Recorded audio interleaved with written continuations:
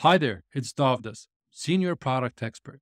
And today we will be talking about a great addition to the dashboards feature, dynamic date filtering. Now, previously, you were able to select only the specific dates on which you were able to filter your dashboards. Now, with the dynamic date filtering, you'll be able to choose not just specific dates, but before, after, and so many other options. Let's take a look at this game publishing example where we have our games in different publishing stages with some timeline setup. And we have a publishing dashboard here at the bottom with two widgets showcasing specific information. Dynamic date filtering works great with road mapping. If we have the same backlog turned into a roadmap and see our games currently being worked on in different stages. If we go to example here on the right for the time remaining on those games in different stages and also roadmaps, we simply again select the filter. And this time let's choose timeline and take a look at the options available for timeline filtering. Now they're a bit different. Here you can choose also the range from range is, starts, ends. If there actually are no timeline set up on the cards, or if it's not empty, choose this one. And then the second option of how can we actually customize the information. Now let's actually choose here current.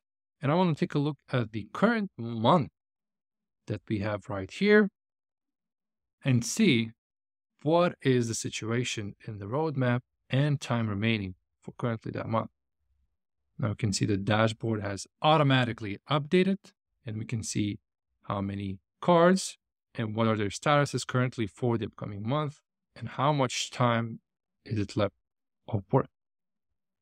Now this next example is for quality assurance team, working on different types of bugs and also trying to resolve all of that. A great addition to all of it is, of course, quality assurance dashboard.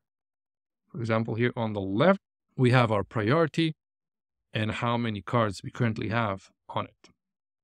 Let's choose another filtering option. And what I would like to see is how many cards have been created in the last 2 weeks. And I want to see what are actually the priorities of those cards. Save. And we actually have no cards currently available according to that filtering. Let's go in here back and do some changes and do current week. And we can see the amount of cards and their priority for this current week that they've been created. On the right, we have the statuses of all the bugs.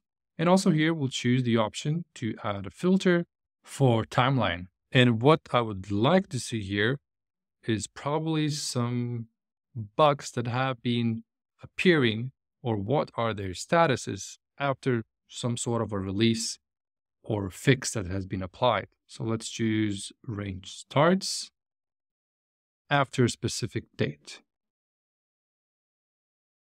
And here we can see how many bugs we have and their stages after a specific date of choice.